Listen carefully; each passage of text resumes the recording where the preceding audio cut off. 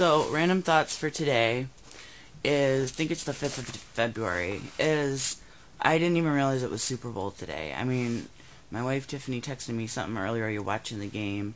I said no, and I forgot about it. And then Kathy and Dwayne came home from their honeymoon. No, not their honeymoon, their 1-year anniversary. And then he's like, can you check the score? I'm like, score of what? So, my aunt's like, I said, were the Buffalo Bills ever in the Super Bowl? She's like, yeah, a few times, but they didn't win. I said, I've heard they're bad. She says, well, they were good in the Jim Kelly days. I'm like, is that a player?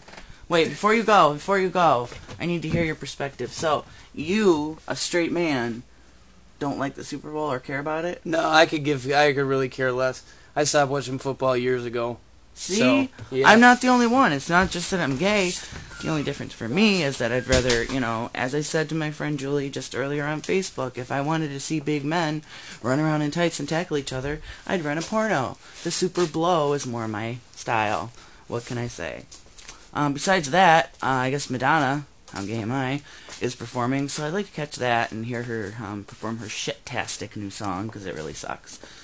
Even Nicki Minaj can't save it. It's horrid. So let me know what everybody's doing out there. I downloaded the movie In Time with Justin Timberlake and Amanda Seyfried, and I think it's supposed to be really good. So I'll give you my reviews after I watch it. And besides that, I just wanted to talk and see what people think of the Super Bowl, if you give two shits, if you don't. So talk to me. Alright, peace out.